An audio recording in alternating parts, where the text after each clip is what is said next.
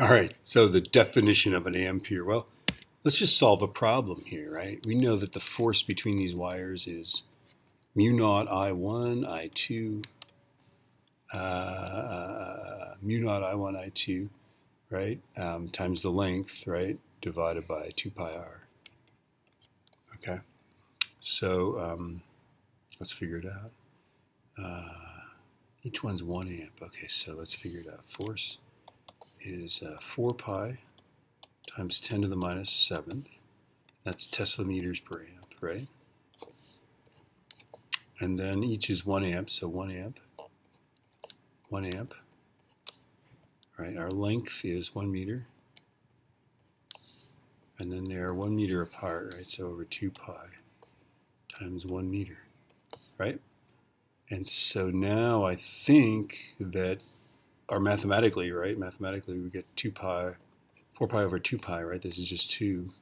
The force is 2 times 10 to the minus 7th newtons, right? Now, that is actually the definition of the ampere, okay? An ampere is defined as the current flowing in each of, and then there's 3 adjectives here. What kind of wire is it? They're long, straight, and parallel wires, okay? Exactly, and everything's 1 meter apart, such as a force of exactly 2 times 10 to the minus 7th newtons per 1 meter of length acting on the wires. Okay, so if you have 2 wires,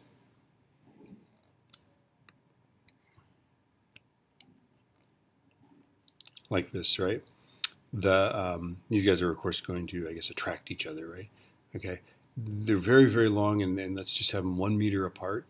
Long, straight, parallel wires, exactly 1 meter apart, right? There's a force. There will be a force of exactly 2 times 10 to the minus 7th newtons. So understand that an ampere is actually defined in terms of a newton. A newton is a kilogram meter per second squared, right?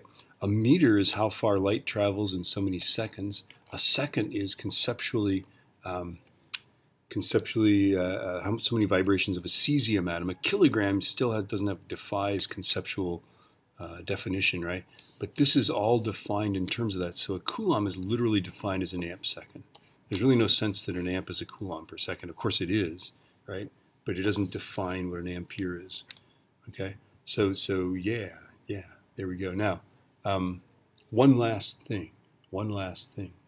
Okay? This is kind of like the ghost.